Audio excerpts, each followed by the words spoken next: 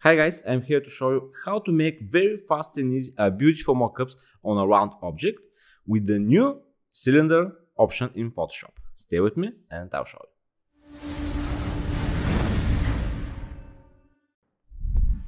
I picked this image from pexels.com, link in the description, and here's a label example from the mockup. Let's drag it to the main image, zoom a little bit. Let's decrease the opacity.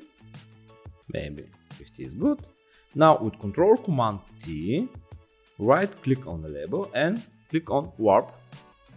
Now on the warp drop down menu, here is the new cylinder option.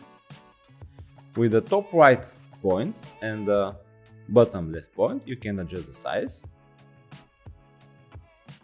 Okay, here adjust the shape. Good. Here, okay, but here in this angle it's not perfect. Let's return to custom and adjust that part of the mockup. Okay, click enter.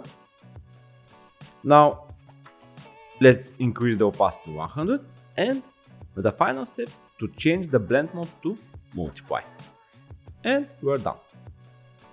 Let's see before and after. Very good. As you see, with the new cylinder option, you can make very fast and easy the beautiful mockups. Let's talk about the steps again. Just pick a label from the mockup with Control Command T and right click on the warp.